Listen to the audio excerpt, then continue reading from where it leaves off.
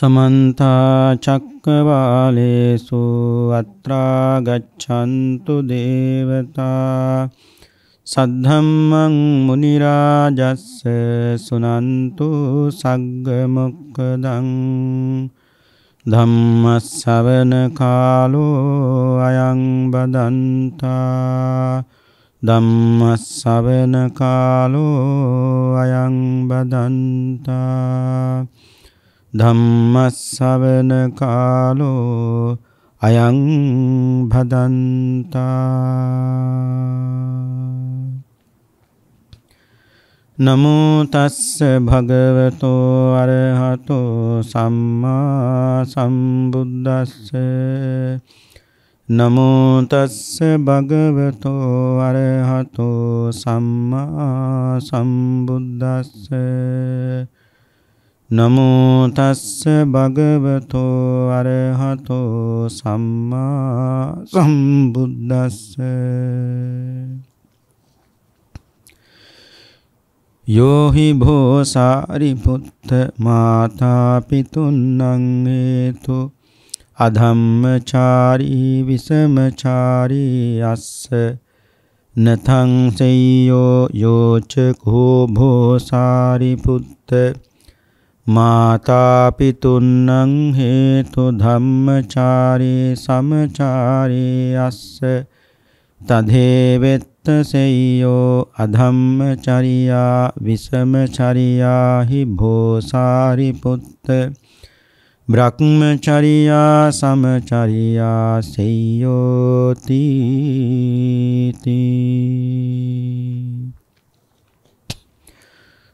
ශ්‍රද්ධාවන්ත පින්තුනි ප්‍රඥා නාලිකාව ඔස්සේ විකාශනය කරන මේ ධර්මානුශාසනාවෙහි දායකත්වයේ බාරගෙන කටයුතු කරන්නේ කුරුණෑගල පොල්පිටිගම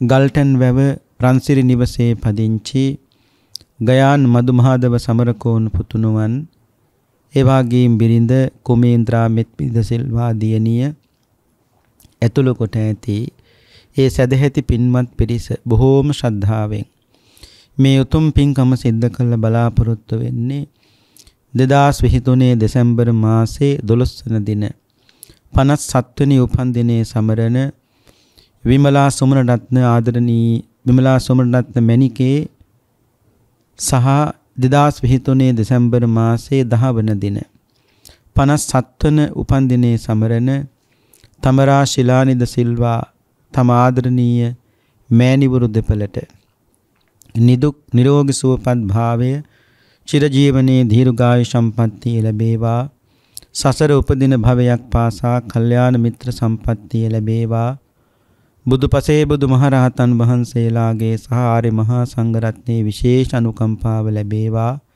ඊතා මික්මන් භවයකදී සැපසහගත ප්‍රතිපදාවෙන් උතුම් චතුරාර්ය සත්‍ය ධර්මයත් අවබෝධ කොටගෙන නිර්වාණ සම්පත්තියට ප්‍රවිෂ්ඨ වීමට මේ උතුම් ධර්ම දානමේ කුසල ස්කන්ධයේ උපනිශ්‍රේ වේවා කියන උතුම් ප්‍රාර්ථනාව. ඒ වගේම අර්ථයෙන් ධර්මයෙන් අනුශාසනා කරන ස්වාමින් වහන්සේලාට ආශිර්වාද කරන අතර මේ උතුම් ධර්ම දේශනාව ශ්‍රවණය කරන දැක බලා සතුටු වෙන නොඑක ආකාරයෙන් පින්කමට උදව් උපකාර කළ දායකත්වයේ දැක්වූ පින්නවැසි දෙවි මිනිස් අමනුෂ්‍ය ප්‍රජාවටත් නමින් මිය පල්ලව සපත් වුණු සීකටයුතු සියලු ඥාතීන්ටත් මේ උතුම් පින් අනුමෝදන් වේවා අපි හැමදෙනාටමත් සුඛ සහගත ප්‍රතිපදාවෙන් දුක් කෙලවර කොට නිර්වාණ භෝධේම සාක්ෂාත් වේවා කියන උතුම් ප්‍රාර්ථනාවෙන් සිද්ධ කරන පින්කම. පින්නතුනි අපි ධර්ම දේශනාවට මාතෘකා වශයෙන් තබා ගත්තේ මජ්ක්‍ධිම නිකායේ දෙවෙනි කොටසේ ධනංජානි සූත්‍ර දේශනාව. මේ සසරෙහි අප්‍රමාදී බව පිළිබඳව සාරිපුත්ත මහරහතන් වහන්සේ විසින් ධනංජානි කියන බ්‍රාහ්මණය අරමුණු කරගෙන සිද්ධ කරපු බොහෝම ලස්සන දේශනාවක්. මේ දේශනාව සිද්ධ කරන කාලේ බුදුරජාන් වහන්සේ වැඩ සිටියේ වේළුවනාරාමේ. වේලු කියලා කියන්නේ පින්නතුනි උණවලට. ඒ වේළුවනාරාමේ පන්සලේ වටේට තිබුණ පින්නතුනි යූරක්. ඒ යූර සෝදගෙන යනවට හිටවල තිබුණ පින්නතුනි උණ ගස්. ඒ නිසා මේ පන්සලට වේළුවනාරාමය කියලා කියන්නේ. එදා අපේ සාරිපුත්ත මහරහතන් වහන්සේ භික්ෂුන් වහන්සේලාත් එක්ක දක්ඛිනාගිරි කියන ජනපදයේ චාරිකාවේ පින්නතුනි හැසිරෙනකොට ඒ කාලයක භික්ෂුන් වහන්සේ නමක් රජගහනුවර ඉඳලා දක්ඛිනාගිරි කියන නගරයට පින්නතුනි වැඩම කරලා සාරිපුත්ත මහරහතන් වහන්සේට වන්දනා කරලා වැඩ ඉන්නකොට සරියුත් හාමුදුරුවෝ අහනවා දැන් මේ ස්වාමීන් වහන්සේ පින්නතුනි වැඩම කළේ රජගහනුවර ඉඳලා දක්ඛිනාගිරි කියන විහාරයට. ඉතින් සාරිපුත්ත මහරහතන් වහන්සේ වැඩ ඉන්නේ කොහෙද? දක්ඛිනාගිරි කියන විහාරයේ. සරියුත් හාමුදුරුවෝ මේ රජගහනුවර ඉඳලා වැඩම කරපු ස්වාමීන් වහන්සේගෙන් අහනවා එවත්නි බුදුරජාන් වහන්සේ නිරෝගී සුවයෙන් වැඩ ඉන්නවද කියලා ඇහුවා. මේ ස්වාමීන් වහන්සේ කියනවා එහෙමයි සාරිපුත්ත මහරහතන් වහන්සේ බුදුහාමුදුරුවෝ බොහොම සනීපෙන් වැඩ ඉන්නවා. ඊට පස්සේ සරියුත් මහරහතන් වහන්සේ අහනවා එවත්නි තණ්ඩුපාල ద్వාරයේ ධනංජානි කියන බ්‍රාහ්මණය සුවසේ ඉන්නවද කියලා ඇහුවා. මේ දේශනාවේ කියන්නේ එහෙමයි. තණ්ඩුපාල ద్వාරයේ ධනංජානි කියන බ්‍රාහ්මණය සුවසේ ඉන්නවද කියලා අහනවා. පස්සේ භික්ෂුන් වහන්සේ කියනවා එහෙමයි සාරිපුත්ත මහරහතන් වහන්සේ ධනංජානි බ්‍රාහ්මණය සුවසේ ඉන්නවා. ඊට පස්සේ අහනවා ධනංජානි බ්‍රාහ්මණය කුසල ධර්මවල අප්‍රමාදීව කටයුතු කරනවද කියලා ඇහුවා. මේ භික්ෂුන් වහන්සේ කියනවා සාරිපුත්ත මහරහතන් වහන්සේ ධනංජානි බ්‍රාහ්මණය කුසල ධර්මවල අප්‍රමාදී බවක් නැහැ. ධනංජානි බ්‍රාහ්මණය කරන්නේ රජ්ජුරුවන්ට මේ රජ්ජුරුව හිතවත් කරගෙන රජ්ජුරුවෝ මිනිස්සුන්ට බෙදලා දෙන්න කියලා යමක් ධනංජානි බ්‍රාහ්මණයට දෙනවනම් එයින් භාගයක් ධනංජානි බ්‍රාහ්මණය මේ දේශනාව කියන විලුම්පති කියන්නේ පින්නතුනි ගසා කනවා. රජ්ජුරුවෝ දෙනවනම් ධනංජානි බ්‍රාහ්මණයට මෙන්න මේ ටික මිනිස්සුන්ට බෙදලා දෙන්න කියලා එයින් භාගයක් ධනංජානි බ්‍රාහ්මණ මිනිස්සුන්ට දෙනවා ඊටු ටික ගසා කනවා.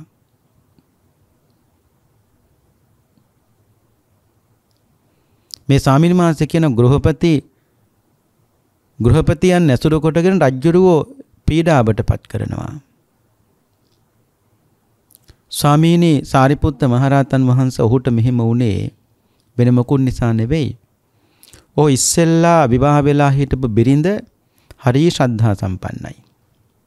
මේ ධනංජානි බ්‍රාහ්මණයට කිසිම අකුසලයක් කරන්න පින්නතුණු ඉඩ දුන්නේ නැහැ. බණ්ඩ ඒකෙත් ඇති. අපි ඔය කතාවටත් කියන්නේ දියුණු වෙන ඕර පිරිමිගේ පිටිපස්සේ ඉන්න කාන්තාවක් කියලා. ධනංජානි බ්‍රාහ්මණය මොන වැරදි වැඩේ කරන්න හැදුවත් පින්නතුණි බිරිඳ ඉඩ දෙන්නේ නැහැ. බණ්ඩ ඒක උච්චර වටිනවද කියලා. ස්වාමි දියණියක් හැටියට කවදාවත් වදක භාර්යාවක් හැටියට පින්නතුණි වද දුන්නේ නැහැ. ඒ වගේම ස්වාමියගේ දේ කවදාවත් හොරකම් කළේ නැහැ. මාතු භාර්යා ස්වාමියට හරියට අම්ම කෙනෙක් වගේ. සකේ භාර්යා ස්වාමියට හරියට යෙහෙලියක් වගේ. ආනේ විදියට පින්නතුණි කටයුතු කළා. හැබැයි සරියුත් මහරහතන් වහන්සේ ධනංජානි බ්‍රාහ්මණයාගේ බිරිඳ මරණයටපත් වුණා. මරණයටපත් වෙලා මේ දේශනාවේ කියනවා සතියක් ගියේ නැහැ. ධනංජානි බ්‍රාහ්මණයා තව බිරිඳක් ගෙනාවා. හැබැයි සරියුත් මහරහතන් වහන්සේ ඔය දෙවෙනි වතාවට ගෙනාව බිරිඳ කිසිම ශ්‍රද්ධාවක් නැහැ. ඒ නිසා ඔහු වැරදි වැඩක් කළත් කියලා දෙන්න කවුරුත් නැහැ. වරදින් මුදවන්න කවුරුත් නැහැ. ස්වාමි දියණිය හොඳයි නම් සාම්පුරුෂයේ වරදින් මුදවන්න පුළුවන්. අද වුණත් එහෙම නැතුව නෙවෙයි පින්නතුනි. මහත්තයා මොකක් හරි වරදක් වැරදි වැඩක් කරනවා නම් ඒ නෝනා එහෙම නැත්නම් ස්වාමි දියණිය කොහොම හරි මහත්තයා පවෙන් පින්නතුනි වළක්වනවා. අනිත් පැත්තත් එහෙම තමයි. ඒක හරි වටිනව පින්නතුනි. ඒ වටින්න වෙන මොහොකටවත් නෙවෙයි ඒ දෙන්නගේ සාංශාරික භවගාමී ජීවිතය නැත්නම් අප්‍රමාදී වීමත් නැත්නම් කුසල් දහම් සිද්ධ කිරීමට පින්න වටිනවා. එක්ක වරදට පොළඹවන්න පුළුවන්. එක්ක පින්නතුනි වරදෙහි යොදවන්න පුළුවන්. එක්ක තමන්ගේ නොදැනුවත්කම නිසා වරද කරන්න පුළුවන්. ඉතින් කෙසේ හෝ වේවා මොනියම්මෝ ක්‍රමයකින් වරදට පින්නතුනි පෙළඹුවත් ස්වාමි දිනියක් හැටියට පින්නතුනි මහත්තයා ඒ අකුසල ධර්මයේ තුලින් පින්නතුනි ආරක්ෂා කරගත්තා. ඒකනේ බුදුහාමුදුරුවෝ දේශනා කළේ සීලය ගත්තත් කොටස් තුනක් තියෙනවනේ. අත්තාධිපතේ සීලය, ධම්මාධිපතේ සීලය, ලෝකාධිපතේ සීලය. පින්නතුනි අත්තාධිපතේ සීලය කියලා කියන්නේ වරදක් කරන්න පෙළඹිච්ච ගමන් තමන් ගැන හිතනවා. ඒ කියන්නේ මේ වරද කළාට පස්සේ ඒ කියන්නේ මේ වරදක් කරන්න පෙළඹුණොත් හිතන්න ඕනේ භික්ෂුවක් නම් මම භික්ෂුවක් මේ වරද කරන්න හොඳ නැහැ. ඊට පස්සේ ගුරුවරයෙක් නම් හිතන්න ඕනේ මං ගුරුවරයෙක් මේ වරද කරන්න හොඳ නැහැ. අම්මා කෙනෙක් නම් එහෙමයි. ආයතනයක ප්‍රධානියෙක් නම් ඒත් එහෙමයි. ඒ කියන්නේ වරදක් කරන්න පෙළඹෙන්න හරි හිතෙන්න හරි පුළුවන්. නමුත් එයා හිතන්න ඕනේ මම ආත්ම ගරුත්වය ගැන හිතලා මං මේ වරදින් වළකිනවා. ආන්නයකට කියනවා පින්නතුනි අත්තාධිපතේ සීලය කියලා. දෙවෙනි එක තමයි පින්නතුනි ධම්මාධිපතේ සීලය. ධම්මාධිපතේ සීලය කියලා කියන්නේ වරදක් කරන්න පෙළඹිච්ච ගමන් ධර්මය ගැන හිතනවා. ඒ කොහොමද? මේ වරද කළාට පස්සේ මට කවුරු දඬුවම් නොදුන්නත් ධර්මයෙන් දඬුවම් ලැබෙන්න පුළුවන්. එහෙම තියෙනවනේ පින්නතුනි. කවුරුත් දඬුවම් දෙන්නේ නැහැ. හැබැයි පින්නතුනි ධර්මයෙන් දඬුවම් දෙනවා. අපි හිතමුකෝ මිනිහෙක්ගෙන් පලි ගන්න අරන් එනම පින්නතුනි කැලෑවට. ගිහිල්ලා මේ කැලෑවේදී මිනිහ මරනවා. මරලා හොඳ මිනිහ වගේ මෙන්න කැලෑවෙන් එළියට එනවා. සතුටු වෙනවා. ඒ මිනිස්සයා මරපේ කවුරුත් දැක්ක නෑ දැන් වැඩේ හරි සතුටු වෙනවා. නමුත් බුදුහාමුදුරු දේශනා කරන මහණෙනි කැලෑවට රන් ගිහිල්ලා මිනිහෙක් මරුවත් කවුරු දැක්ක නැති වුණත් වනයේ ඉන්න වන දේවතාවෝ පින්නතුනේ පව දකිනවා. ඒ කියන්නේ කිව්වේ කාටවත් හොරාට මේ ලෝකෙ පින් කරන්න බෑ. අනිත් කාටවත් හොරාට මතක තියාගන්න මේ ලෝකෙ පින්නතුනි පව් කරන්නත් බෑ. දැන් සමහර මිනිස්සු ඉන්නවා කොච්චර පව්කම් කළත් ඒ කියන්නේ හම්බ කරන්නේ අධාර්මිකව. පින්නතුනි ජීවත් වෙන්නේ අධාර්මිකව. ජීවන පැවැත්ම අධාර්මිකයි. දරුවන්ට කන්න දෙන දේවලුත් පින්නතුනි අධාර්මිකයි. ඒ හම්බ කරන්නේ අධාර්මිකවනේ. හැබැයි කොච්චර අධාර්මිකව හම්බ කළත් ලස්සනට ජීවත් වෙනවා. සැපසේ ජීවත් වෙනවා. දුකක් කරදරයක් නැතුව ජීවත් වෙනවා. එතකොට ඇයි පින්නතුනි එච්චර පව්කම් කර හම්බ කළත් ඒ මිනිස්සයට ඒක විපාක දෙන්නේ නැත්තේ? පින්වත්නි අපි බොහෝ දේශනාවල කියලා තියෙනවා ඒ මිනිස්සයාට මතක තියාගන්න තාම පෙර පින් තියෙනවා. දැන් මෙහෙම හිතුවොත් ඔන්න ඔය මිනිස්සයා දිහා බලන් ඉන්නවා තව මිනිස්සෙක්. එයා හිතනවා මෙහෙම. අපි උදේවස බුදුන් වදිනවා. හැම පොයටම අපි සිලුත් ගන්නවා. අර මිනිස්සයා හම්බ කරන්න ධර්මිකව ලස්සන ජීවත් වෙනවා. ඉතින් මම කළා මොකද? මෙයත් පටන් ගන්නව ඒක කරන්න. ඇයි එහෙම කරන්න හිතෙන්නේ? අර මිනිස්සයාට කොච්චර පව්කම් කළත් පින්නතුනේ විපාක දෙනව පේන්නේ නැහනේ. විපාක දෙනව පේන්නේ නැති නිසා පින්නතුනේ ඒ දිහා බලන් ඉන්න අර ඒ මිනිස්සයාත් ඒකම කරන්න හද. හැබැයි එයා කරපු හැටි විපාක දෙනවා. ඇයි එයාගේ පින්නතුනේ පෙරපින් ඉවරයි. ඒ මිනිස්සෙයි අන්තම් මේ ලෝක ජීවත් වෙන්නේ මේ ලෝකෙදි කරගන්න යන්තම් පිනකින් විතරයි. හැබැයි පාපය කරපු හැටි පින්නතුනේ විපාක දෙනවා. බලන්නකෝ ඒකෙත් ඇති. ඊට පස්සේ අපි එකක් කියනවා අපි කලාම තමයි අපිට වරදින්නේ. අර මිනිස්සු අච්චර කළත් හොඳට ජීවත් වෙනවා. නෑ මතක තියාගන්න. මේ මිනිස්සුත් කොච්චර පව්කම් කර අධාර්මිකව ජීවත් වුණත් හම්බ කළත් කවදා හෝ දවසක මේ ලෝකෙදි විපාක නොදෙන්න පුළුවන්. නමුත් පින්නතුනේ මොනයම් හෝ ජීවිතයකදී විපාක දෙනව මත කිරි කියන ඒවා දෝප හැටිය පින්නතුනි මෙදෙන්නේ නැහැ.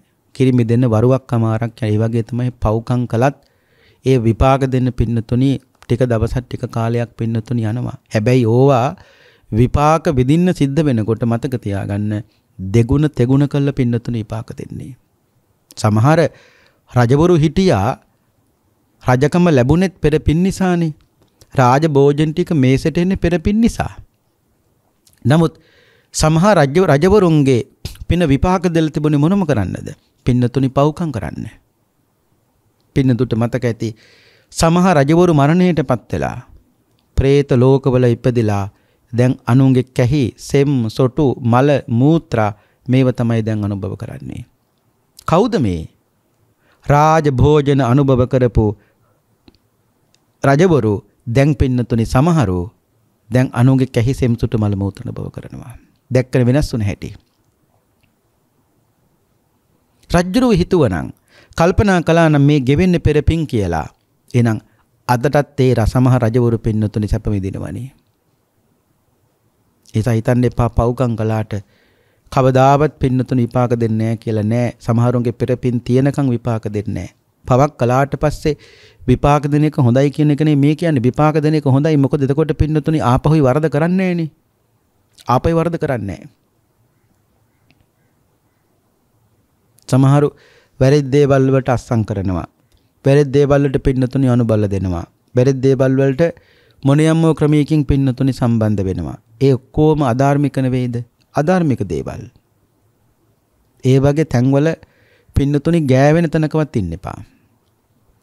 මොකද ඕවයි විපාක දෙන්න ගියාම පින්නතුනි දෙගුණ තෙගුණ කළ විපාක දෙනවා. ඔය සුළු සැපතක් සුළු ලාභයක් පින්නතුනි తాවකාලික දෙයක් බලාපොරොත්තු වෙන්නේ දේ කරන්නේ.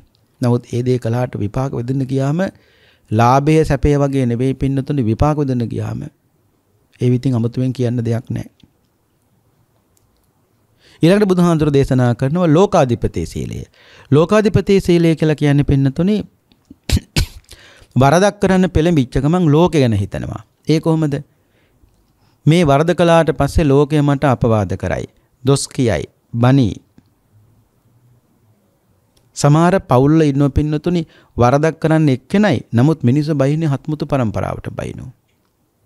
ඒ කියන්නේ එක්කෙනෙක් කරන වරදක් නිසා අර සමහර පවුල්වල අනිත් මිනිස්සු එක්කෙනෙක්වත් පින්නතුනි ගණන් ගන්නෑ. ඒක එයා හිතන්න ඕනේ මම මේ වරද කළාට මොකද මගේ නංගිට පාරේ බහැලා යන්න බෑ. මගේ මල්ලිට පාරේ බහැලා යන්න බෑ. මගේ අම්මා තාත්තට පාරේ බහැලා යන්න බෑ. අන්නේ මේ හිතන්න ඕනේ. ඒක අර ලෝකාපවාදයට බයෙන් රක්නා සීලයට කියනවා ලෝකාධිපති සීලය කියලා. ඉතින් බුදුහාඳුර දේශනා කළේ මේ කොයියම්මෝ ක්‍රමයකින් හරි කමක් නැහැ රැකෙන්න ඕනේ පින්නතුනි සීලයනේ. එක්කෝ තමන්ගේ ආත්ම ගරුත්වය ගැන හිතලා සීලය ආරක්ෂා කරන්න ඕනේ. එහෙම නැත්නම් ධර්මයට කරන ගරුසැලකලි වශයෙන් සීල ආරක්ෂා කරන්න ඕනේ. එහෙම නැත්නම් ලෝකයාගේ අපවාදයට බයින් හරි කමක් නැහැ සීලය ආරක්ෂා කරන්න ඕනේ. ඉතින් මේ ධනංජානි බ්‍රාහ්මණය කරන්නේ මොකද? රජ්ජුරුව හිතවත් කරගෙන රජ්ජුරුව මිනිස්සුන්ට බෙදලා දෙන්නේ කියලා දෙන දේවල් වලින් භාගයක් එයා තියාගෙන ධනංජානි බ්‍රාහ්මණය භාගය මිනිස්සුන්ට දෙන්නේ. ඒ කියන්නේ ඊටු ටික පින්නතුනි කසා කරනවා. අනේ සරියුත් මහරහතන් වහන්සේ මේ කතාව ඇහුවහම උන්වහන්සේ මහා පුදුම සංවේගයකටපත් වුණා. මේ දේශනාවේ කියන මේසු සාරිපුත්ත මහරහතන් වහන්සේ කියන එවත්නි නොඇසිය යුතු කතාවක් නේ ඇහුවේ. ධනංජානි බ්‍රාහ්මණය දැන් එහෙම කෙනෙක්ද කියලා ඇහුවා. එහෙමයි ස්වාමීනි. එතුමා දැන් කුසල ධර්ම වල අප්‍රමාදී නෑ. ඔන්න බලන්නකෝ සාරිපුත්ත මහරහතන් වහන්සේ මොනතරම් හොඳ සත්පුරුෂ මහෝත්තමේද්ද ආයේ ගැන කියන්න වචන නෑ පින්නතුනි. සරියුත් මහරහතන් වහන්සේ ගැන නම් දෙවෙනි බුදු කෙනෙක් මේ ශාසනේ. ඒ තරම් අප්‍රමාණ ගුණ තිබ්බ උත්තමයන් වහන්සේ නමක්. ඒකනේ බුදුහාඳුර දේශනා කළේ මහණි සාරිපුත්තට මේ ශාසනයේ උපදින දරුවන්ට දෙන්න බැරි කිරි විතරයි කිව්වා. අම්මා කෙනෙක් ළඟ තියෙන සෑම ගුණයක්ම සාරිපුත්ත මහරහතන් වහන්සේ ළඟ තියෙනවා. උන්වහන්සේ කල්පනා කළ හිතන ඕන බලන්නකෝ මේ එක මිනිස්සෙක් වෙනුවෙන් මේ සොයාගෙන වඩින ගමනක් පින්නතුනි. උන්වහන්සේ කල්පනා කරනවා නොඇසිය යුතු කතාවක් එවේ ධනංජානි බ්‍රාහ්මණය ගැන. ඒ නිසා මම ඊතා මික්මනින් යන්න ඕනේ දක්ඛිනාගිරි කියන. දක්ඛිනාගිරි විහාරයේ ඉඳලා රජගහ නුවර වේළුවනාරාමයට වැඩම කළා සාරිපුත්ත මහරහතන් වහන්සේ. කවුරු වෙනුවෙන්ද? ධනංජානි බ්‍රාහ්මණය වෙනුවෙන්. පිණ්ඩපාතේ වළඳලා පිණ්ඩපාතේ වැඩම කරලා මේ දේශනාවේ කියනවා පිටිනුවර කිරිදොවන ධනංජානි බ්‍රාහ්මණය දැක. ඒකට ධනංජානි බ්‍රාහ්මණය ගෙදරට සරියුත් මහරහතන් වහන්සේ වඩිනකොට ධනංජානි බ්‍රාහ්මණය පින්නතුනේ කිරිදොවනවා. ධනංජානි බ්‍රාහ්මණය සාරිපුත්ත මහරහතන් දැකලා අහනවා සරියුත් මහරහතන් වහන්සේ කිරි ටිකක් වළඳමුද කියලා ඇහුවා. සරියුත් හඳුරු මතක් කළා මට කිරි ඕනේ නැහැ. ධනංජානි බ්‍රාහ්මණය මට ඔබතුමත් එක්ක ටිකක් කතා කරන්න ඕනේ. ඔය වැඩේ කරලා, ඒ කියන්නේ කිරි දෝන වැඩේ කරලා මං ඉන්නේ අහවල් තැන, අසවල් තැනට එන්න කිව්වා. ලස්සන කතා දේශනාවක් පින්නතුනි මේක.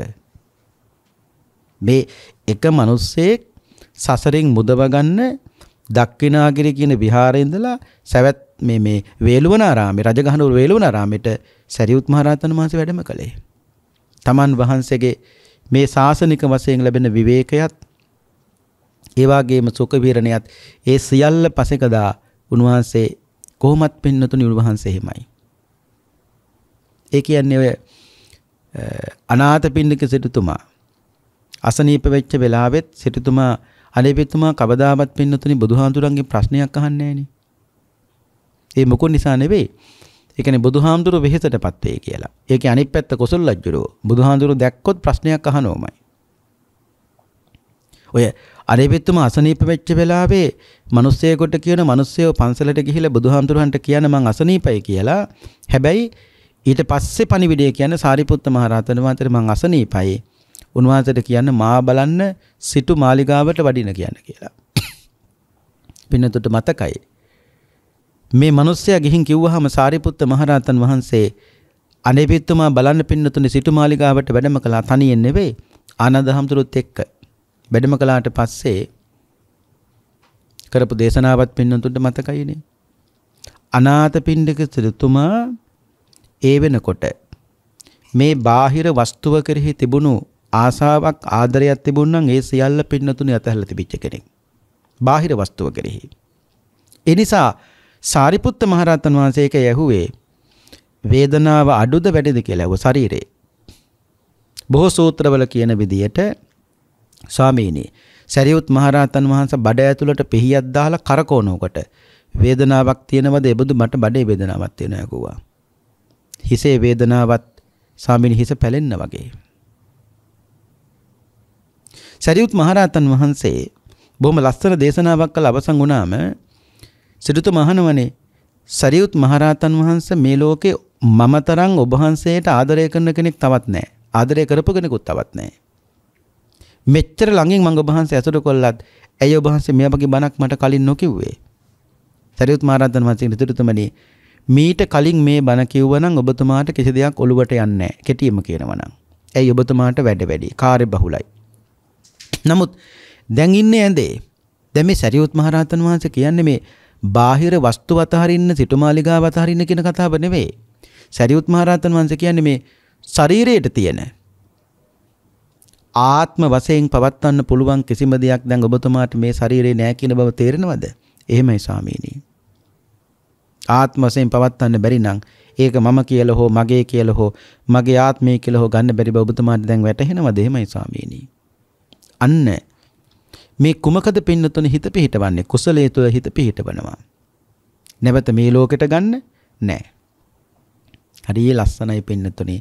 ඔයයන්ට මතකයි බුද්ධ පුත්‍රයෙක් හැටියට සාරිපුත්ත මහ රහතන් වහන්සේ අනේපිතුමාට අවසාන වතාවට කුසලයේ තුල හිත පිහිටවලා බොහෝම ලස්සනට පින්නතුනේ හිත හැදුවා.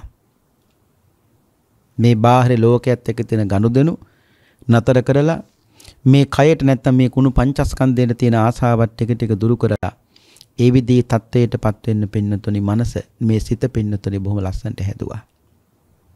මරණයටපත්ලා පින්නතුට මතකයි අප්‍රමාදීව කුසල් කරලා අනාථපිණ්ඩික සිටුතුමා දිවි ලෝකේ අනාථපිණ්ඩික දිවි පුත්‍රයෙක් හැටියට උප්පත්ති ලැබුවා. ඒ සියල්ල පින්නතුට මතකයි.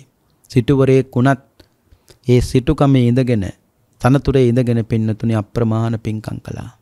ඒකයි කිව්වේ සමහර රජවරුන්ගේ පින විපාක දීලා තියෙන පින්නතුනි පව් කරන්න. අප්‍රමාදී නෑ.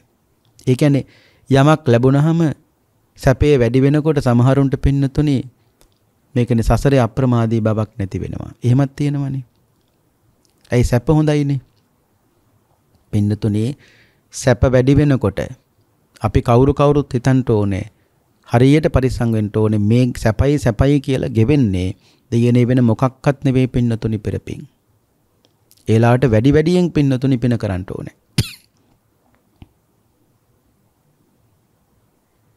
තින් කොහොම හරි එදා සරියුත් මහ රහතන් වහන්සේ ධනංජානි බ්‍රාහ්මණයට කියනම කිරිදෝන වැඩේ කරලා අසවල් ගහ ළඟට දේශනාවේ කියනවා සමීපයේ ගසක්කට වැඩ සිටින බැවින් උන්වහන්සේ එහි ධනංජානි බ්‍රාහ්මණයට එහි පැමිණ ලෙස පින්නතුනි මතක් කළා.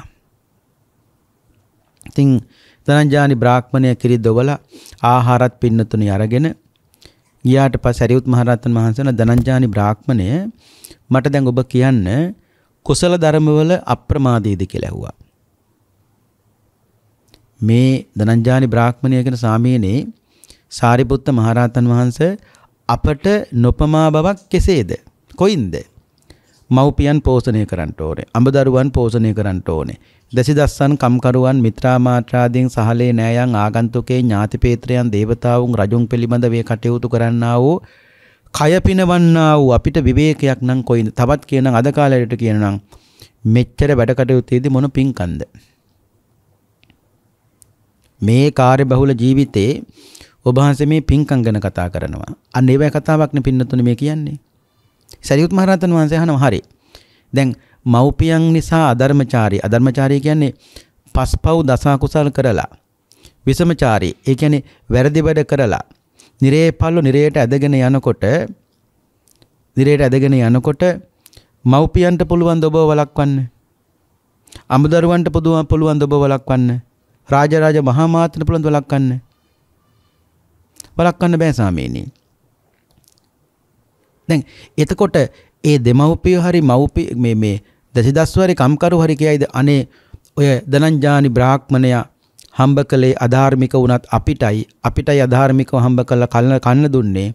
ඒ නිසා එතුමා නිරේට ඇදගෙන යන්න එපා. නිරේ පල්ලන්ට නිරේ පල්ල එහෙම අහයිද? කවදාවත් නැහැ. එතකොට අධාර්මිකව හම්බ කළා, අධාර්මිකව ජීවත් වුණා, අධාර්මිකව හම්බ කළේ ජීවත් වුණෙත් ඔක්කොම කළෙත් මව්පියන් පෝෂණය කරන්න කියලා මෙයා කියන්නේ. අමුදරුවන් පෝෂණය කරන්න කියලා මෙයා කියන්නේ. ඉතින් සරියුත් මහරහතන් වහන්සේ ඉතින් එහෙම අධාර්මිකව හම්බ කළා, අධාර්මිකව ජීවත් වෙලා නිරේපල් නිරේට ඇදගෙන යනකොට අම්මා තාත්තා කිව්වා නිරේපල් නිරේට ඇදගෙන නවත්තන්නේ නැහැ නේ. දැක්ක නේද? සරියුත් මහරහතන් වහන්සේ කියනවා අමුදරුවන් දසිදස්සන් කම්කරුවන් මිත්‍රාමාත්‍රාදීන් සහලේ ඥාතීන් ආගන්තුකයන් ඥාතිපේත්‍රයන් දේවතාවුන් රජුන් පිළිබඳව කටයුතු නිසා හෝ කය පිනවීම ඇත නිසා හෝ අධර්මචාරී විසමචාරී වූවන් නිරේට ඇදගෙන නොයෙද්ද ඔවුන්ට වළක්වන්න පුළුවන්ද? ස්වාමිනී වළක්වන්න බෑ. තරිත් මහරහතන් ආපහු කියනවා මට කියන ධනංජානි මව්පියන් හේතුවෙන් අධර්මචාරී විසමචාරී වේද යමෙක් ඒ හේතුවෙන් ධර්මචාරී සමචාරී වේද ඒ දෙකෙන් වඩාම ශ්‍රේෂ්ඨ වෙන්නේ මොකද්ද? ස්වාමීනි ධර්මචාරී සමචාරී වීම වඩා ශ්‍රේෂ්ඨයි. අධර්මචාරී වීමට වඩා ඒක ශ්‍රේෂ්ඨයිනේ. සරියුත් මහරහතන් ඊපස්සේ අහනවා ධනංජානි බ්‍රාහ්මණය පවින් වැළකී මව්පියන් පෝෂණය කළ හැකි දැහැමි කර්මාන්ත ඕන තරම් තියෙනවා. මේ අධාර්මිකව හම්බ කළා අධාර්මිකව මේ දෙමව්පිය පෝෂණය කරන්න ඕනේ. ධාර්මික රැකී ආරක්ෂා කළා දෙමව්පියට සලකන්න පුළුවන් කර ඕන තරම් තියෙනවා. අර පින්නතුණි අර ගටිකාර සූත්‍රයේ පින්නතුන්ට මතකයිනේ. ඒ ගටිකාර කියන බ්‍රාහ්මණයා පින්නතුණි මැටි කියන්නේ වළං හදලා ඒවා විකුණන්නෙත් නැහැ. ඒ කියන්නේ වළං හදලා ඒවා මිනිස්සුන්ට දීලා මිනිස්සුන්ට දෙනවා. හාල් ටිකක් දෙනවා, මුංගර ටිකක් දෙනවා, කවුප ටිකක් දෙනවා, කඩල් ටිකක් දෙනවා. අනේ ඒ වයින් තමයි අන්ධ ඔන්න බලන්නකො නිකන් නෙවෙයි අන්ධ අම්මයි තාත්තයි පෝෂණය කළේ. ඒ විතරක් නෙවෙයි. ඒ මිනිස්සයා ගටිකාර කවදාවත් පින්නතුණින් පොළව හාරලා පස් ගන්නෑ. ඒ දේශනාවේ කියනවා මීයන් පොළව හාරපු තැන් වලින් ඒ පස් ටික ගන්නවා. සමහරවිට ඉවුරක් කඩා ගියපු තැන් වලින් පින්නතුණි ඒ මැටි ටික ගන්නවා. අන්න ඒ ටික අරගෙන තමයි මේ ගටිකාර පින්නතුණි හැලිවලන් හැදුවේ. ඒව හදලා ඒ වයින් ලැබෙන දෙයකින් තමයි පින්නතුණි අන්ධ දෙමව්පිය පෝෂණය කළේ. ඉතින් සරියුත් මහරහතන් වහන්සේ කියන ධනංජානි මව්පියන් පෝෂණය කරන්න ඕන නම් කරන්න පුළුවන් ධාර්මික රැකී ආරක්ෂා මේ ලෝකේ ඕන තරම් තියෙනවා. එසේ කිරීමෙන් පුණ්‍ය ප්‍රතිපදාව සම්පූර්ණ වෙනවා. අඹදරුවන් ආදීන් පිළිබඳව ප්‍රශ්නෝත්තර ක්‍රමයේ මෙසේ සැලකිය යුතුයි කිව්වා.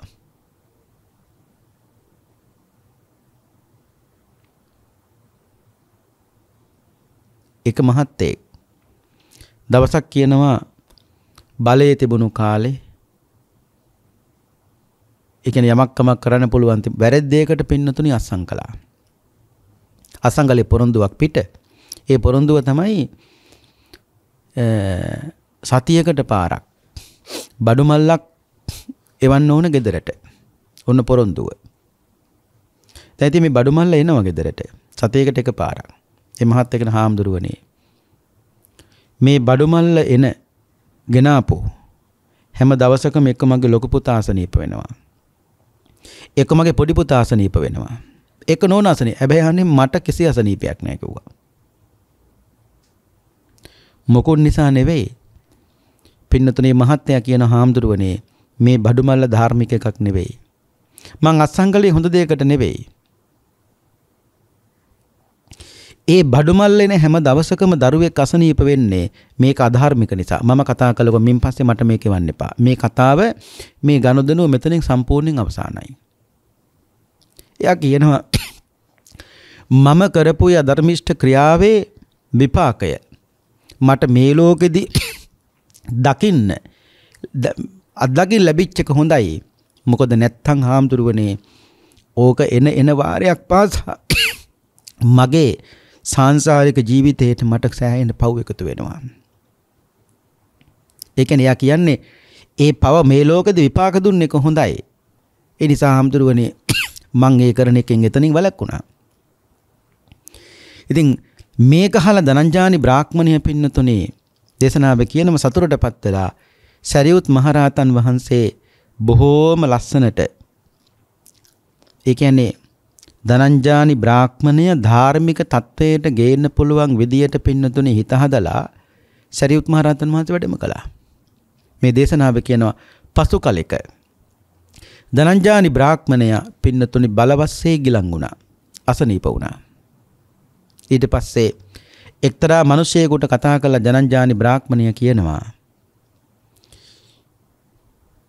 මිනිස්සයෝ බුදුහාමුදුරු ගාවට යන්න ගිහිල්ලා මගේ වචනයෙන් වැඳලා මා ලෙඩින් පෙළෙන බව භාග්‍යතුන් වහන්සේට දන්වා ඉන්පසු ඔබ සාරිපුත්ත මහරහතන් වහන්සේ ළඟට යන්න ගිහිල්ලා කියන්න මගේ වචනයෙන් වැඳලා මම ඒකට ධනංජානි බ්‍රාහ්මණය රෝගී තත්වයෙන් පසු වෙන බවත් අනුකම්පා කොට මගේ නිවසට සරියුත් මහරහතන් වහන්සේට කියන්න වඩින්න කියලා.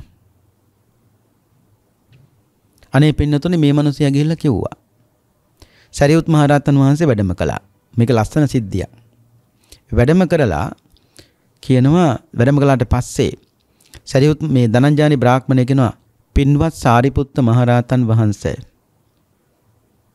බලවත් පුරුෂයෙක් තියුණු සිරියකින් ඒ කියන්නේ පින්නතුනි පිහියකින් ඒ කියන්නේ අසිපතකින් මුදුන අල්ලන්නාක් මෙන් දල වරපටකින් හිස වෙලන්නාක් මෙන් බලවත් වේදනාවක් සාරිපුත්ත මහරහතන් වහන්සේ මට දැනෙනවා. ඒ විතරක් නෙවෙයි. ගෙරි කපන්නෙක් ගෙරි හිසට ඇන කලඹන්නාක් මෙන් කැත්තකින් කුස පෙලන්නාක් මෙන් අඟුරු ගොඩක් මතුහේ තබා තවන්නාක් මෙන් මේ කියන්නේ ශරීරයට ඇතිවෙන වේදනාවල් මේ කියන්නේ කවුද? ධනංජානි බ්‍රාහ්මණයා. දැන් මේ අවසාන මොහොතේ පින්නතුණි ඇඳේ ඉන්නේ. දැන් මේ හොයන්නේ පින්නතුණි සරණක්ද? දැන් මේ හොයන්නේ සරණක්. සරියුත් මහරහතන් වහන්සේට පිං සිද්ධ වෙන්න මේ කුසල ධර්මවල පින්නතුණි ධනංජානි බ්‍රාහ්මණය අප්‍රමාදී වුණා. ඔන්න බලන්න අවසාන මොහොතේ ලේසි නෑ. එක අතකින් ධනංජානි බ්‍රාහ්මණය හරි වාසනාවන්තයි. මොකෝ නිසා නෙවෙයි. පින්නතුණි සාරිපුත්ත මහරහතන් වහන්සේනි උත්තමයෙක් තමන්ගේ ගෙදර නිවසේ ඇඳලකට වඩම්ම ගන්න තරම් අවසාන මොහොතේ මේ මනුස්සර කොච්චර පින් තියෙන්න ඕනද?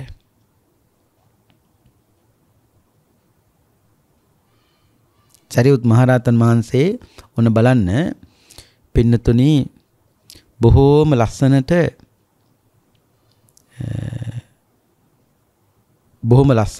මේ ධනංජානි බ්‍රාහ්මණයාගේ පින්නතුනේ කුසල ධර්ම වල තම හිත පිහිටවනවා. අහනවා මෙන්න මෙහෙම. සරියුත් මහරහතන් අහනවා ධනංජානි බ්‍රාහ්මණය ඔබ මට කියන්න නිරයයි ත්‍රිසං ලෝකයයි කියලා මේ ලෝකේ දෙකක් තියෙනවනේ. නිරයයි ත්‍රිසං ලෝකයයි. මේ දෙකින් වඩාත්ම හොඳ මොකක්ද කියලා ඇහුවා. ධනංජානි බ්‍රාහ්මණය කියනවා ස්වාමීනි නිරයට වඩා ත්‍රිසං ලෝකේ හොඳයි කිව්වා. ඊට පස්සේ යනවා හරි. ත්‍රිසං ලෝකයයි പ്രേත ලෝකයයි කියලා මේ ලෝක දෙකක් තියෙනවනේ. මේ ලෝක දෙකෙන් ධනංජානි බ්‍රාහ්මණය ඔබ වඩාත් ඔබට මොකද්ද හොඳ? ස්වාමීනි ත්‍රිසං යෝනියට වඩා പ്രേත විශේෂ හොඳයි කිව්වා. සරියුත් මහරු ඊට පස්සේ ආපහු අහනවා പ്രേත ලෝකයයි මනුෂ්‍යාත්ම භාව, ඒ කියන්නේ මනුස්ස ජීවිතයයි, ඒ කියන්නේ പ്രേත විශේෂයයි මනුස්ස භවයයි කියලා දෙකක් තියෙනවනේ. මේ දෙකෙන් ධනංජායට වැඩියම හොඳ මොකද්ද? ස්වාමීනි പ്രേත ලෝකයට වඩා ස්වාමීනි මනුස්ස ලෝකේ හොඳයි කිව්වා. මේක ලස්සන දේශනාවක්. සරියුත් මහඳුර ආපහු අහනවා මනුස්ස ලෝකයයි චාතුරු මහරජගේ දිව්‍ය ලෝකයයි කියලා දෙකක් තියෙනවනේ. මේ දෙකෙන් ඔබට වඩාත්ම හොඳ මොකද්ද? ස්වාමීනි මනුස්ස ලෝකයට වඩා චාතුරු මහරජගේ දිව්‍ය ලෝක හොඳයි කිව්වා. හරි. චාතුරු මහරජකේ තාපතින්සයයි කියලා දිව්‍ය ලෝක දෙකක් තිබෙනවනේ. මේ දෙකෙන් ඔබ වඩාත්ම ඔබ කැමති මොකද්ද හොඳ මොකද්ද? ස්වාමීනි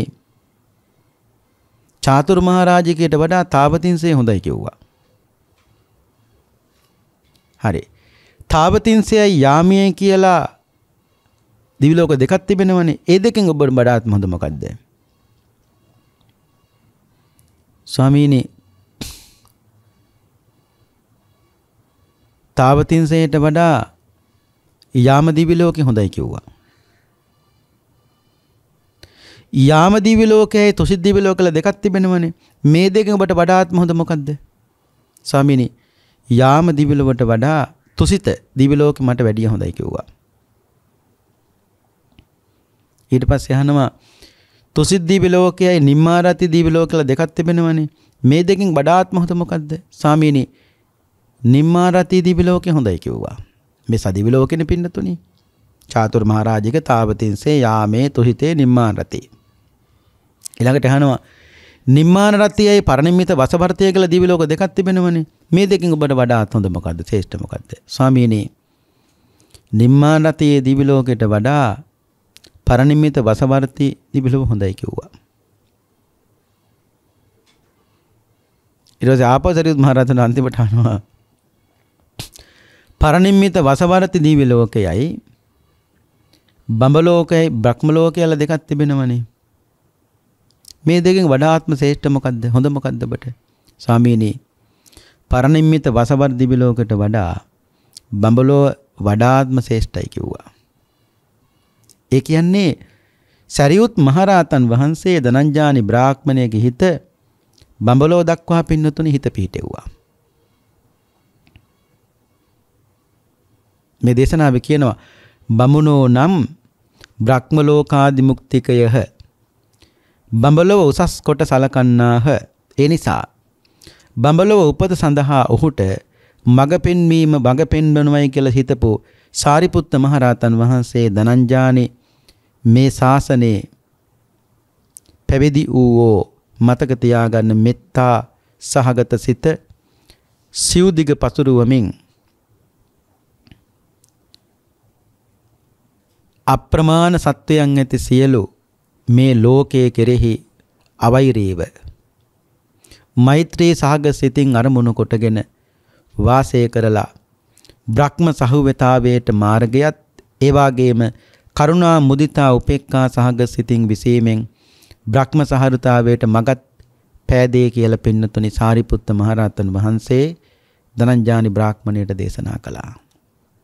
මෙත්තා මෛත්‍රිය කියන්නේ සියලුම සත්වයන් කෙරෙහි, මුදිතා සතුරුසිත ඇත්තවුන් කෙරෙහි,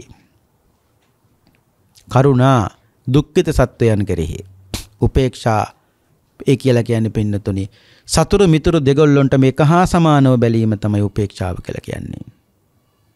එහෙනම් මෛත්‍රිය සියලුම සත්වයන් කෙරෙහි, කරුණාව දුක්ඛිත සත්වයන් කෙරෙහි, මුදිතාව සතුරුසිත ඇත්තවුන් කෙරෙහි. ඒ කියන්නේ අනුන්ගේ සැපතක් අන්න තව දරුවෙක් ඉගෙන ගන්නවා. මගේ දරුවට බෑ කියලා නෑ, ඒ දරුවට ඉගෙන ගන්න පුළුවන් නම් අන්න ඒක දැකලා සතුටු වෙන මුදිතාව.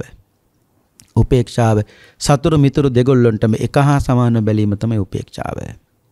මේ කහපු ධනංජානි බ්‍රාහ්මණයා මගේ වදනින් බුදුරජාන් වහන්සේ වැඳ තමා ආබාධිතව සිටින බව සැලකරන ලෙස සාරිපුත්ත මහරහතන් වහන්සේ ඉල්ලා හිටිය. දැක්කනේ කියපු හැටි. සරියුත් මහරහතන් වහන්සේ ඔබ වහන්සේ දැන් වඩින්නේ මෙතන ඉඳලා බුදුහාමුදුරු ගාවට නම් ඔබ වහන්සේට පුළුවන් නම් සරියුත් මහරහතන් වහන්සේ බුදුහාමුදුරුවන්ට කියන්න වන්දනා කරලා ධනංජානි බ්‍රාහ්මණය ආබාධව සිටින බව, ගිලන්ව සිටින බව. පින්නතුනි මේ දේශනාවේ අවසානයේ කියනවා සාරිපුත්ත මහරහතන් වහන්සේ මතු කළ යුතු කිස දේශනාව කියන කටයුතු තිබියදී පහළ බඹලව උපතට කරුණු සලස්වා ආපසු වැඩිය නොබ වේලාවකින් අනේ පින්නතුනි ධනංජානි බ්‍රාහ්මණය කරුණිය කරලා දේශනාව කියනවා බඹලව පින්නතුනි උප්පත්ති ලැබුවා. බලන්න ඒ බුද්ධ පුත්‍රයෙක් හැටියට සාරිපුත්ත මහරහතන් වහන්සේ අවසාන වෙලාවේ අප්‍රමාදීව කුසල ධර්මයේ තුල පින්නතුනේ හිත පිහිටවලා ඒ කරපු ලස්සන ක්‍රියාව උන්වහන්සේට කොච්චර පින්නතුනේ කටයුතු තිබුණත් එක මිනිස්සෙක් වෙනුවෙන් සාරිපුත්ත මහරහතන් වහන්සේ අර දක්ඛිනාගිරි කියන විහාරයේ ඉඳලා රජගහනුවර වේළුවනාරාමයේ පින්නතුනේ වැඩම කරලා ඒ විතරක් නෙවෙයි ගෙදරටත් පින්නතුනේ වැඩම කරලා බොහොම ලස්සනට පින්නතුනේ බඹලව දක්වා හිත පිහිටෙව්වා. ඉතින් සාරිපුත්ත මහරහතන් වහන්සේ දා මේ ධනංජානි බ්‍රාහ්මණය මරණයටපත් වුණාට පස්සේ බුදුහාමුදුරු ගාවට වැඩම කරලා කියනවා ධනංජානි බුදුරජාන් වහන්සේ ඔබ වහන්සේගේ සිරිපතුල් වන්දනා කළා. ඒ වන්දනා කළ බව බුදුහාන්නේ මට ඔබ වහන්සේට කියන්න කියලාත් කිව්වා. ස්වාමීනි භාග්‍යතුන් වහන්සේ මේ සියලු තොරතුරු පැහැදිලි කළාට පස්සේ සරියුත් මහරහතන් වහන්සේ යන බුදුහාන්නේ ධනංජානි බ්‍රාහ්මණයා මරණයට පත්වලා කොහි ඉපදුනාද කියලා අහනවා. බුදුහාමුදුරුවෝ දේශනා කළා සාරිපුත්ත ධනංජානි කරුණිය කළ බඹලෝ උපන් බව. මේ දේශනාව අන්තිමට කියනවා සරියුත් මහරහතන් වහන්සේ මේ ධනංජානි බ්‍රාහ්මණයට බණ කියලා අවසන් වෙනකොට එක දෙයක් පින්නතුනේ හිතාගත්තා. ඒ මොකද්ද? දේශනාවේ කියනවා සිව්සස් දහමින් තොරව කවදාවත් දේශනාවක් කාටවත් කරන්නේ නැහැ කියලා. ඒ කියන්නේ චතුරාර්ය සත්‍යෙන් තොරව නම් කිසිම දේශනාවක් කරන්නේ නැහැ කියලා. හරිම ලස්සනයි. ඒ කියන්නේ දුකයි දුකට හේතුවයි දුක නැති කිරීමයි දුකින් මිදීමේ මාර්ගයෙන් චතුරාර්ය සත්‍යයෙන් තොරව නම් ධර්ම දේශනාවක් නොකරන්න ඊටාගත්තා කියලා කියන අදිෂ්ඨාන කරගත්ත කවුද? සාරිපුත්ත මහරහතන් වහන්සේ. එතකොට පින්නතුනි මේ දේශනාවේදී හොඳින් වටහා ගන්න ඕනේ, තේරුම් ගන්න ඕනේ එකක් තමයි කුසල ධර්මවල අප්‍රමාදී බවක් නැතුව හිටපු ධනංජානි බ්‍රාහ්මණය කුසල ධර්මවල පින්නතුනි හිත පිහිටවන්න තරම් සාරිපුත්ත මහරහතන් වහන්සේ දක්ෂ උත්තමයන් වහන්සේ නමක් බවට පින්නතුනිපත් වුණා. ඒ විතරක් නෙවෙයි ධනංජානි බ්‍රාහ්මණයට වැරදුණු එක තැනක් තමයි තමන්ගේ මුලින් හිටපු භාර්යාව බොහොම ශ්‍රද්ධා සම්පන්නයි. ඒ බොහොම ධාර්මික කාන්තාවක්. ඒ නිසානේ පින්නතුනි ධනංජානි බ්‍රාහ්මණය හොඳ පැත්තට ගත්තෙත්. නමුත් ඒ සාමිදීනිය මරණයට පත්වලා සතියක් යන කලින් ධනංජානි බ්‍රාහ්මණය දෙවෙනි බිරිඳක් ගෙනාවා. නමුත් ඒ දෙවෙනි බිරිඳ කිසිම පින්නතුනි ශ්‍රද්ධා සම්පන්න බවක් නැහැ. ඒ නිසාමයි පින්නතුනි පිරිහීමටපත් උනේ කොහොම හරි සාරිපුත්ත මහරහතන් වහන්සේට පිං සිද්ධ වෙන්නේ. උන්වහන්සේගේ අප්‍රමාණ කැපකිරීම නිසා පින්නතුනි කුසල ධර්මවල හිත පිරලා බඹලෝ උපන් මේ ධනංජානි බ්‍රාහ්මණය නැවත මේ මනුස්ස ලෝකයට නොවන විදියට පින්නතුනි කටයුතු සිද්ධ කරගත්තා. පින්නතුන් කවුරුත් දන්නවා බුදුහාමුදුරුවෝ දේශනා කළා ඒ අනාගාමී තත්ත්වයට පත්වෙච්ච කෙනා පින්නතුනි ඉතුරු කෙලස් ටික බඹලෝ. ඒ කියන්නේ අනාගාමී වෙච්ච කෙනෙක් පින්නතුනි උපදින්නේ සුද්ධාවාස බ්‍රහ්ම ලෝකේ. සුද්ධා කියන්නේ පිරිසිදු. වාස කියන්නේ වාසස්ථානයට. සුද්ධාවාස කියන්නේ පිරිසිදු බ්‍රහ්මයන්ට වාසය කරන්න පුළුවන් ස්ථාන පහක් තියෙනවා. ඒ තමයි අවිහ, අතප්ප, සුදස්ස, සුදස්සි, අකලිට්ට. මේ කියන සුද්ධාවාස බ්‍රහ්ම ලෝක පහේ ඒක මොකක් හරි එක උප්පත්ති ලැබලා පින්නතුනි ඉතුරු කෙලස් ටික නැතිකල එතනින්ම පින්නතුනි පරිනිර්වාණයටපත් වෙනවා. අනාගාමී කෙනා ආපහු පින්නතුන් හැමදෙනාම දන්නවා මේ මනුස්ස ලෝකෙට මේ කාම ලෝකයට පින්නතුනි ආපහු වෙන්නේ නැහැ. සෝවාන් වෙච්ච කෙනෙක් ආපහු පින්නතුනි මනුස්ස ලෝකෙට එනවා. දේශනාවේ කියනවනේ සෝවාන් වෙච්ච කෙනෙකුට බුදුහාමුදුරු දේශනා කළා වරප්‍රසාද 3ක් හම්බ වෙනවා. ඒ තමයි සෝවාන් වෙච්ච කෙනෙක් කවදාවත් මිත්‍යා දෘෂ්ටික අම්බ කෙනෙක් කුසේ උපදින්නේ නැහැ. දෙවෙනි එක තමයි සෝවාන් වෙච්ච කෙනෙක් කවදාවත් සතර අපායට පින්නතුනි වැටෙන්නේ නැහැ. තුන්වෙනි එක තමයි සෝවාන් වෙච්ච කෙනෙක් කවදාවත් පින්නතුනි 8 වෙනි ආත්මභාවයක උපදින්නේ නැහැ. සකු르දාගාමී කෙනා මනුස්ස ලෝකෙට එන්න පින්නතුනි එකපාරයි. දේශනාවේ කියනවා සකිදේව ඉමං ලෝකං ආගන්තා දුක්ඛසන්තං කරිස්සති. ඒ කියන්නේ එකම එක මිනිසත් බවක් ලැබලා සකු르දාගාමී කෙනා එතනින් පින්නතුනි දුක ඉවර කරනවා. අනාගාමී කෙනා ආපහු මතක තියාගන්න කවදාවත් මේ මනුස්ස ලෝකෙට පින්නතුනි එන්නේ අනාගාමී වෙච්ච අය උපදින්නේ සුද්ධාවාස බ්‍රහ්ම ලෝකෙ. ඊටු කෙලස් ටික එහෙද නැති කරලා එහෙදීම පින්නතුනි පරිනිර්වාණයට පත්වනවා කියලා බුදුහාමුදුරුවෝ පින්නතුනි දේශනා කළා. ඉතින් මේ තමයි දේශනාව. එසා හොඳම දේ තමයි පින්නතුනි මතක තියාගන්න කුසල ධර්මවල අප්‍රමාදීව කටයුතු කරන්න ඕනේ. බුදුහාමුදුරුවෝ දේශනා කළ එක්කෝ යම් කිසි කෙනෙක් අචරිත්වා බ්‍රහ්මචරියං අලද්ධායොබ්බනේ දනං ජිඤ්ඤ කොංචාව ජායන්ති කීන මච්චේ පල්ලේ. අචරිත්වා බ්‍රහ්මචරියං බ්‍රහ්මචර්යාවේ හැසිරෙන්න ඕන කාලේ හැසිරෙන්නේ නැතුව අලද්ධායොබ්බනේ දනං ධනෙ හම්බ කරන්න ඕන කාලේ ධනෙ හම්බ කරන්නේ නැතුව යම් කෙනෙක් හිටියොත් ජිඤ්ඤ කොංචාව ජායන්ති කීන මච්චේ පල්ලේ මසුන් නැති විලක් ළඟ උඩ බලන් ඉන්න කොස්වාලිහිනියෙක් වගේ අන්තිමට උඩ බලන් ඉන්න සිද්ධ වෙනවා. ඇයි? ධනෙ හම්බ කරන්න ඕන කාලේ ධනෙ හම්බ කළේ නැහැ. බ්‍රහ්මචර්යාව හැසිරෙන කාලේ හැසිරුණෙත් නැහැ. ඉතින් එහෙව් එකේ අන්තිම කාලේ හිතල මතල සතුටු වෙන දෙයක් පෙන්නතුනේ පුජ්‍යලයට නැහෙනේ. ඒ නිසා මේ මජ්ක්‍ධිම නිකායේ දෙවෙනි කොටසේ ධනංජානි සූත්‍ර දේශනාව ශ්‍රවණය කිරීමෙන් පහල කරගත්තු මේ උතුම් පුණ්‍ය කුසල් බලය. පින්වත් හැමදෙනාටම උතුම් චතුරාර්ය සත්‍ය ධර්මයේම අවබෝධ වේවා. සුඛ සහගත ප්‍රතිපදාවෙන් දුක් කෙලවර කොට නිර්වාණාභෝධයම සාක්ෂාත් වේවායි. සාධු සාධු සාධු කියලා ප්‍රාර්ථනා කරන්න. අද අපේ ධර්ම දේශනාවේ දායකත්වයේ බාරගෙන කටයුතු කළේ කුරුණෑගල පොල්පිටිගම ගල්ටන් වැව රන්සිරි නිවසේ පදිංචි ගයාන් මදුමාදව සමරකෝන් පුතුණුවන් සහ බිරිඳ එවාගේම කුමේන්ද්‍රා මෙත්මිනි සිල්වා දියණිය. ඒ ඇත්ත බොහෝම ශ්‍රද්ධාවෙන් අද මේ උතුම් පින්කම සිද්ධ කළේ 2023 දෙසැම්බර් මාසේ 12 වන දින 57 වෙනි උපන් දිනයේ සමරන විමලා සුමරණත්න මණිකේ ආදරණීය මෑණියන්ටත් 2023 දෙසැම්බර් මාසේ 10 වන දින 57 වන උපන් දිනයේ සමරන තමරා ශිලානිද සිල්වා තම ආදරණීය ඒ මෑණිවරු දෙපළට අපි ආශිර්වාද කරනවා.